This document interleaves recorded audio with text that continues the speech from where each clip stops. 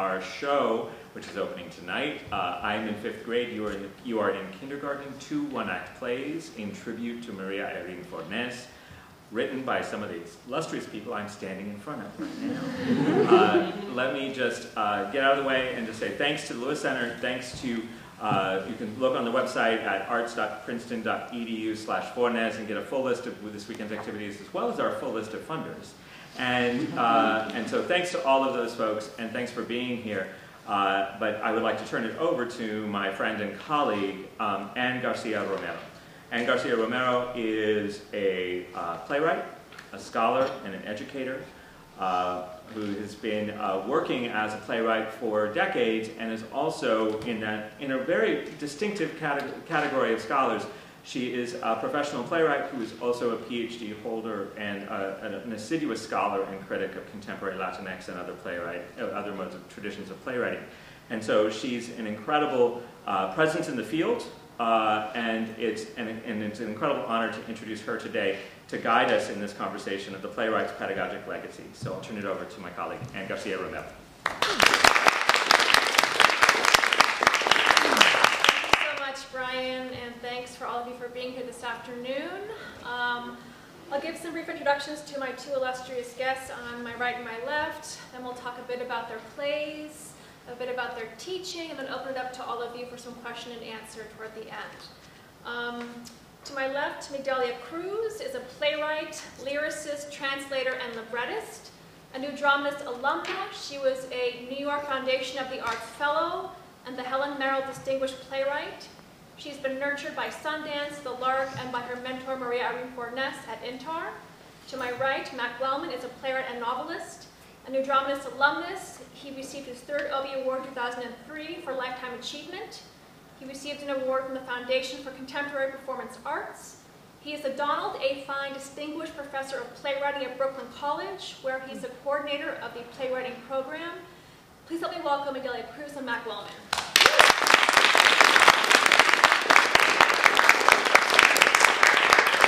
So I want to begin today talking about both of your plays that are in this evening, of plays that Brian mentioned. I'm in 5th grade, you're in kindergarten, 2 short plays to honor María Irene Fornés. And your play, FNU LNU, Mac, and your play, Migdalia, the Book of MIAOU. Can you talk about how your plays were influenced and inspired by the work of Irene Fornés?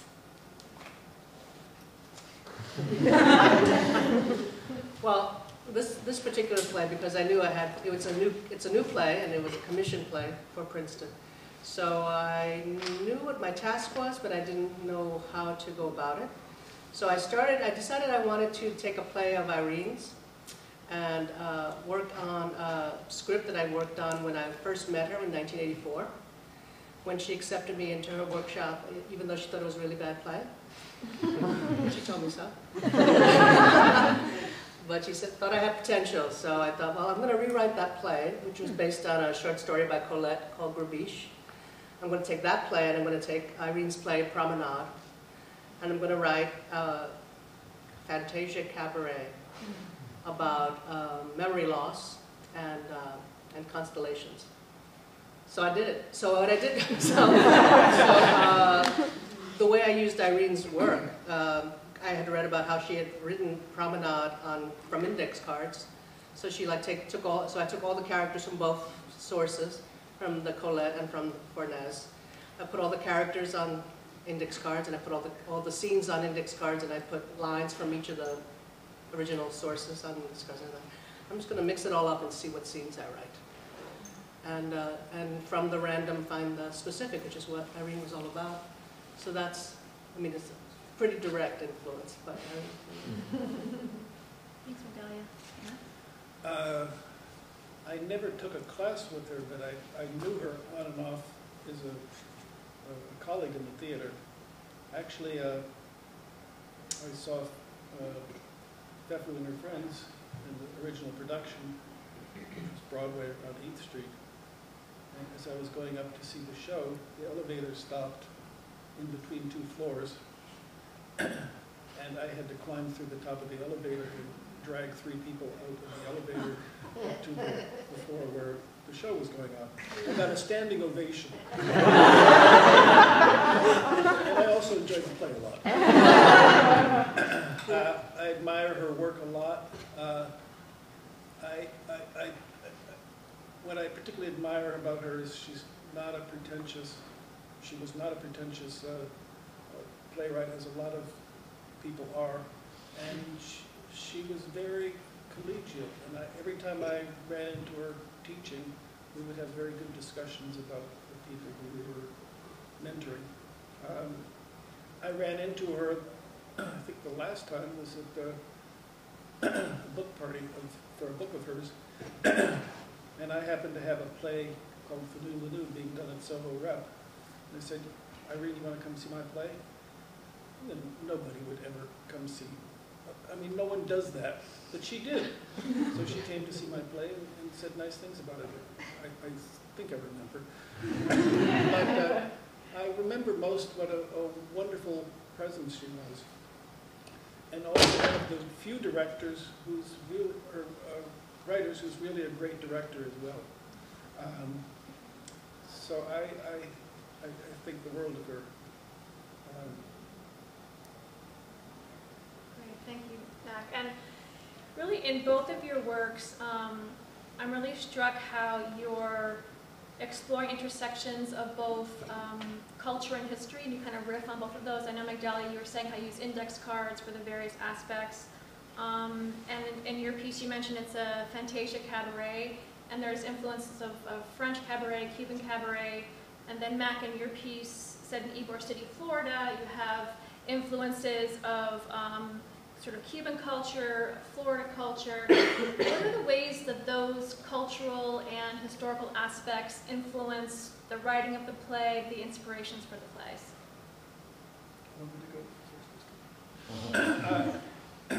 My play was commissioned by a theater company in Tampa, Florida.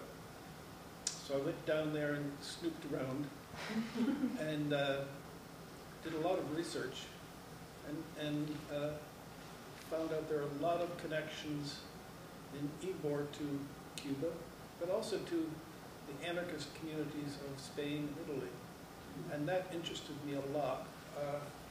Che Guevara and Castro both came to Tampa.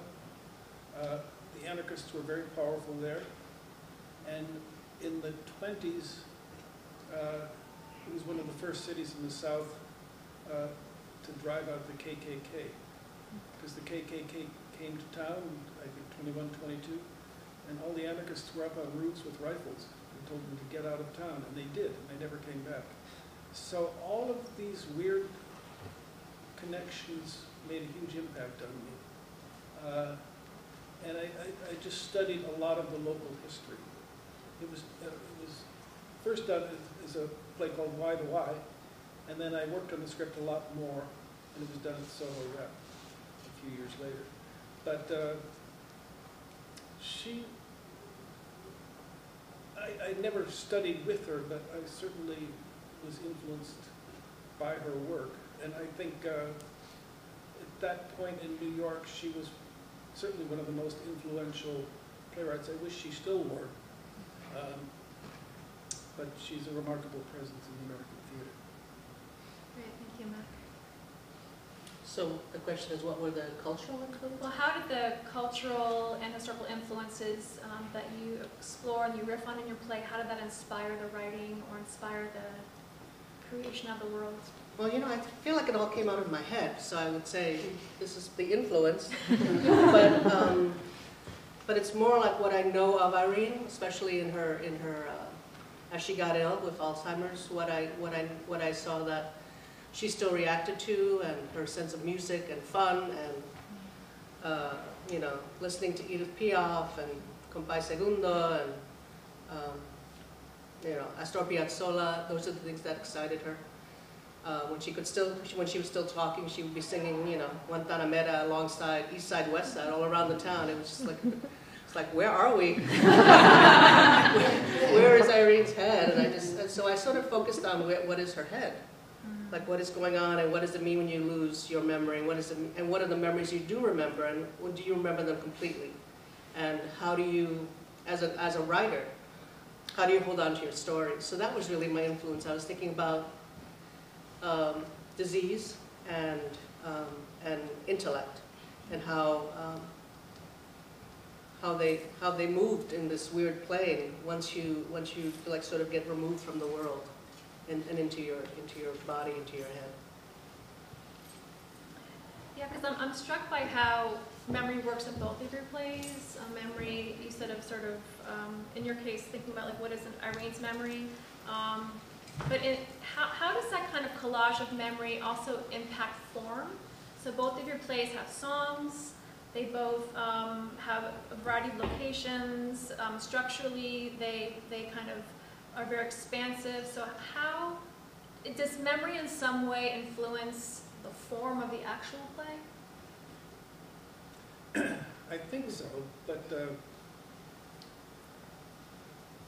I mean, you have to write using memory. How you use it is up to you. I admired the way she used memory because it was not, I don't know, it was not simple-minded, it was not what gets taught in most schools. It was more interesting and it was more surprising. I think the most interesting way of approaching playwriting now is to use epiphany rather than narrative. Epiphany is like a slap in the face that wakes you up.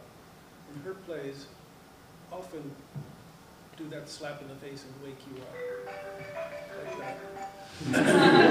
And that to me is interesting. Predictable theater narratives don't do very much for me, and I don't think they did very much for her. I remember talking with her, and she said she got into playwriting because at the time she was living with Susan Sontag, who took a creative writing course and was baffled by this course and gave an assignment to Irene to look at, and it was about writing a play. So she wrote a play, and then she turned into a playwright. God help her. But I think it's always things happen to you, and it's how you respond to them that's interesting. That is something that interests me a lot. Thank you, Mac. Yeah, and I think for me, I think memory is like full of lies. Like things you think you remember, you don't remember them correctly, and then you go back to think about them again, and you remember another detail that maybe is false, but it seems so vivid. So it's like, for me, memory and dream world are live side by side. So I think as a writer, you're constantly looking for those. For me, anyway, me as a writer, I'm always looking for those places where they live in a parallel space, and not so much remember things, but re-remember to dream things. Yeah, and the whole notion of sort of epiphany and truth-telling, I guess I want to circle back again to kind of issues around like aesthetics and form, because with Fornés's plays, every play was formally very different. And she never ascribed to a particular narrative model. It was really, what does this play have to be? And I'm kind of curious, just maybe as playwrights in general, like how does the form of the play reveal itself, and how perhaps in these two plays, how did the form reveal itself in the writing?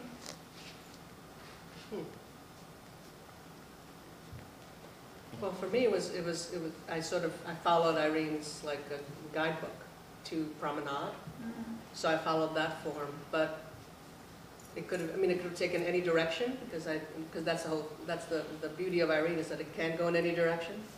It could have been a musical, it could have been a monologue. I didn't know, but as I started to write it, I realized that for me the most important part of Irene's character now is this idea of music, and what her music is, and what her music used to be, and the musicality of her characters. It was less about what shape it was going to take. It was more like, how is it going to sound? What are the, what's the soundscape inside her head? That's what I was sort of focused on. So that's what informed the form, I guess. I wrote FNU LNU a long time ago, and I remember what I was thinking about at the time formally was a Greek play called The Eumenides, which is about the creation of a political state. And the fact that you had Castro, Che Guevara, and all these anarchists in Tampa, Florida, that interested me a lot. And I'm very interested in political theater, but not in the kind that lectures, because I think that's a waste of time. I'd rather create plays that, again, slap you in the face, make you doubt what you think you believe in. But I just let it go where it wanted to go, and a lot of it had to do with places in Tampa.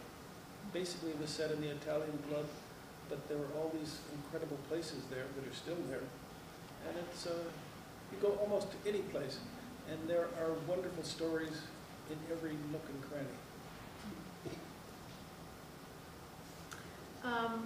So kind of moving towards now, you're both teachers of playwriting.